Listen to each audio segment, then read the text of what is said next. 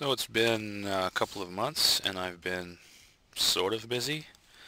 It's hard to stay on track, but uh, I do have some progress to show. Also, the artist I've been working with has been providing me with some great new images. So with what I've done and what he's done, I thought it was time to show what monsters look like, at least what they look like so far. One thing you'll see right away is on the minimap there's little red dots. Those are monster indicators, and that's wonderful. One thing I want to point out is that these will be subject to line of sight rules, and maybe there'll be spells that affect whether or not you can see the monsters here. All kinds of things like that you need to go into whether or not to display this icon, or this indicator, and none of that is coded yet. The only thing that we have is a little red dot showing there's a monster there.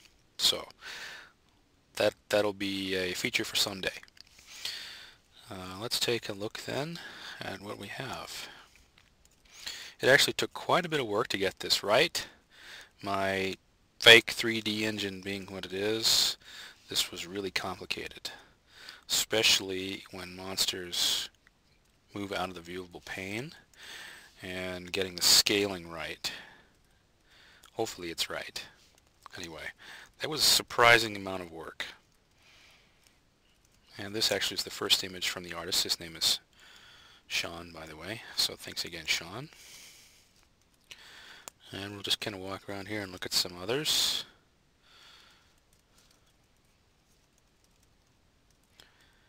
This is the latest skeleton. I'm going to pretend that there's a slight glitch here in that if you share the same space with the monster, the rendering goes all crazy.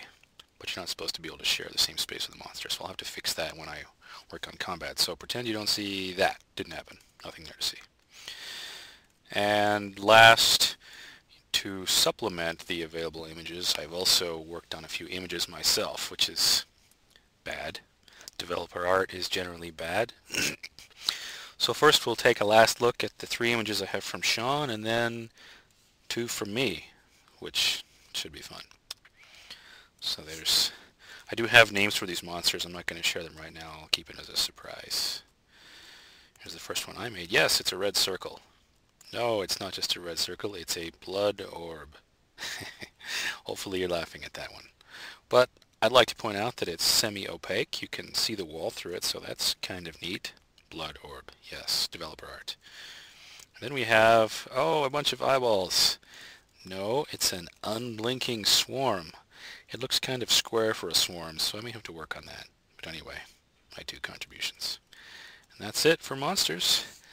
And progress, and more soon, I hope.